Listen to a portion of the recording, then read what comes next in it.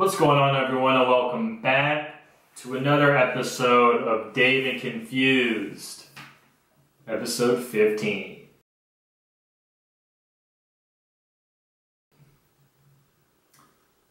I was driving the other day and I saw something pretty sad. It's the holiday season. I'm driving down the street on the west side of Fresno and I see this old woman. She's probably like 3.5 feet tall. Weathered face, old, very weak and fragile.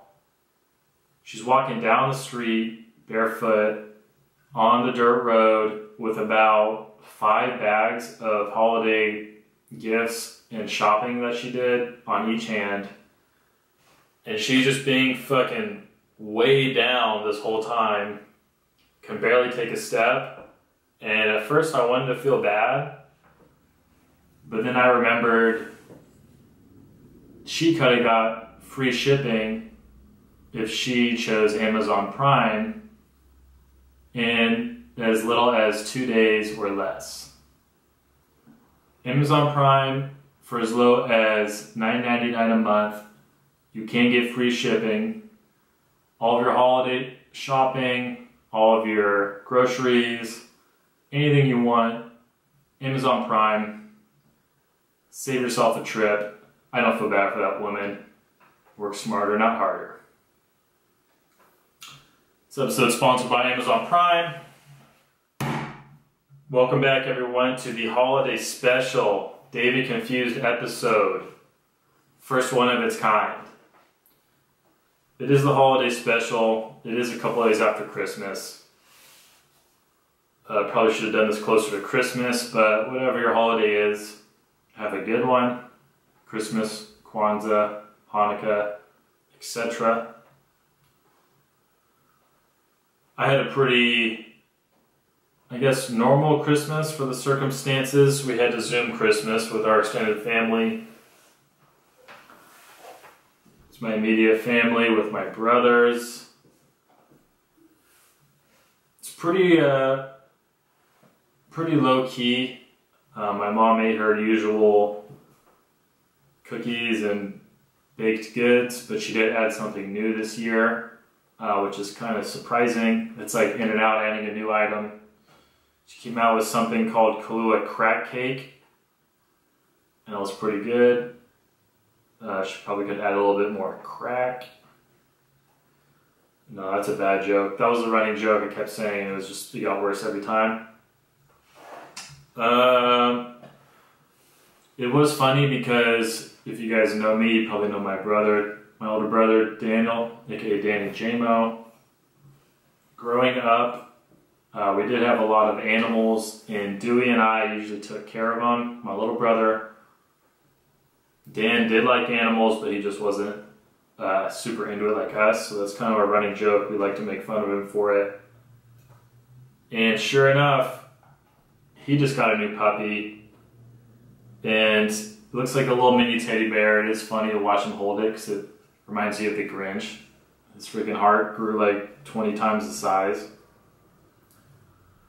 It's a nice little Christmas, real low key, trying to not be a super spreader, trying to follow all the guidelines. We left right at 1 hour, 59 minutes. Because I think the cutoff was 2 hours, so saved ourselves on that one. But it was a weird one. We just got hit with another shutdown in Fresno, in Clovis. This one's probably the most confusing because at this point people are like, we don't give a fuck, we're staying open anyway. Then you have people that are like, we're for sure closed. And you have like the speakeasy people that are like, we're gonna have people secretly through the back door or just on our patio. Who fucking knows at this point? Let's get these fucking vaccines out and pumping. You get this herd immunity so we can all go back to fucking normal. I did see something that reminded me back in the day. Back in elementary school, they used to have these things that are at our school that were for sale by the administration called like birthday grams, which I'm realizing is the biggest fucking hustle this in the last 100 years that I've seen. Birthday gram for like 20 bucks. You just buy like a bag of candy for someone and you can make it anonymous. Basically, the administration of this elementary school is just preying on the horniness of a bunch of preteens trying to like buy birthday grams for each other and try to like flirt, because that was the only way you could do it back then. It was such a ripoff. 20 bucks for a birthday gram. And it wasn't just birthdays. They had Valentine's Day grams, they had Halloween grams. You gotta respect the hustle, taking these kids' lunch money right out of their pocket. But come on, 20 bucks? That's fucking expensive for like weed. Imagine if you got a birthday gram at this point and you just get a little like joint with some candy, like a little Valentine's. Business idea. But that just got me thinking again of just all the opportunities that teachers had to just make a quick buck on students. My 8th grade year, Rancho's Middle School, shout out Mustangs. If anyone else went to Rancho's Middle School that's watching this, you know Mr. Swan in 8th grade. He was my homeroom teacher, and when it was nice outside, he used to have Pizza Party Fridays, where he would basically get every single kid in the school, which is maybe like 300, to give him $5, and everyone would just pitch into this pizza fund. And Mr. Swan, the ultimate hustler that he is, had like a previous student that owned like a pizza chain that I had actually never heard of before, which is kind of weird. And he basically cut a deal with this kid to get like 200 pizzas. And basically it was just all you can eat. He would just unload the pizzas in his room during lunch, and all the kids would just run in, just grab a bunch, just grab like a whole box and run out. And he probably pocketed like at least $300 or $400. But once again, respect the hustle. Don't be surprised if I have a couple little Caesar stands outside the local freaking high school just to make a quick buck. It's COVID. You gotta do what you gotta do. You guys know that I am currently in a feud with cable and Comcast. Once football season's over, I might just fucking cancel it if it doesn't cost me an arm and a leg. I was skimming through SportsCenter the other day, which is a rarity for me, and I did see that they're doing a Zoom call with Adam Silver, the commissioner for the NBA. And these Zoom calls are so strange to begin with, because you have people that are usually in front of these multi-million-dollar cameras, big press conferences, lights, and the Zoom calls have really, I think, humanized a lot of these people, like Jimmy Fallon, and these people with the talk shows. It makes them kind of lackluster. The main thing with those is that it kind of humanizes people like Jimmy Fallon. It did the exact opposite with Adam Silver.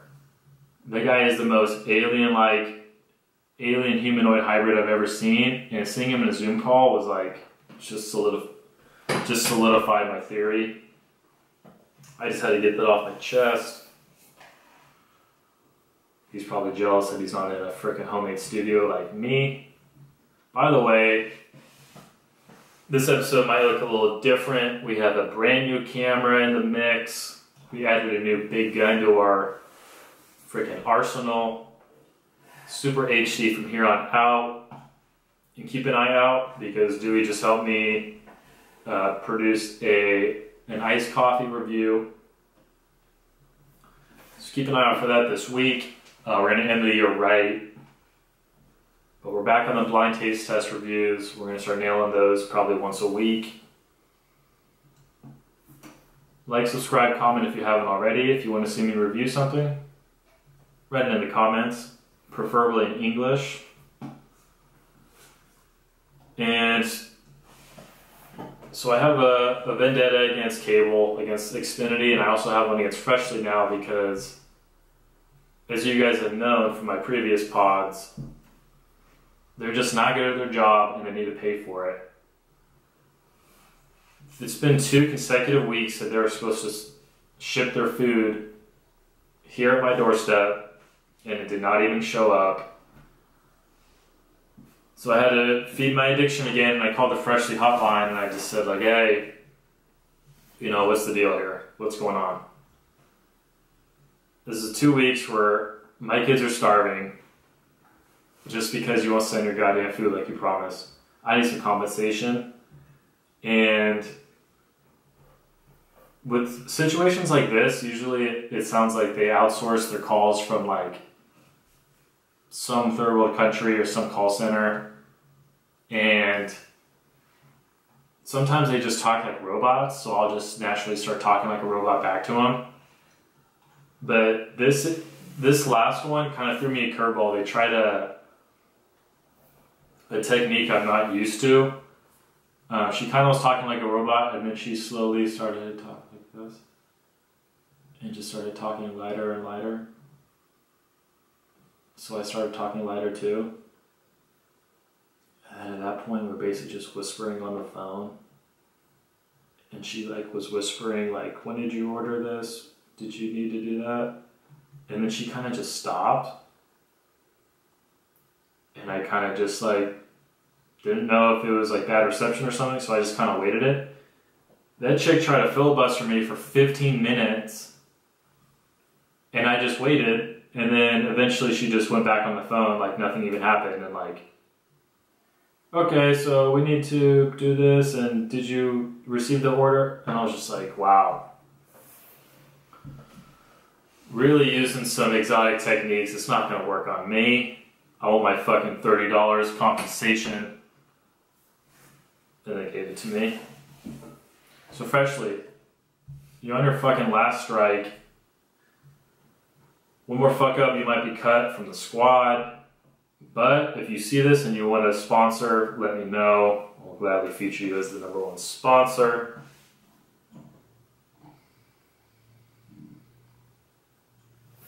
Now let's get to everyone's favorite segment, Tales from the Road.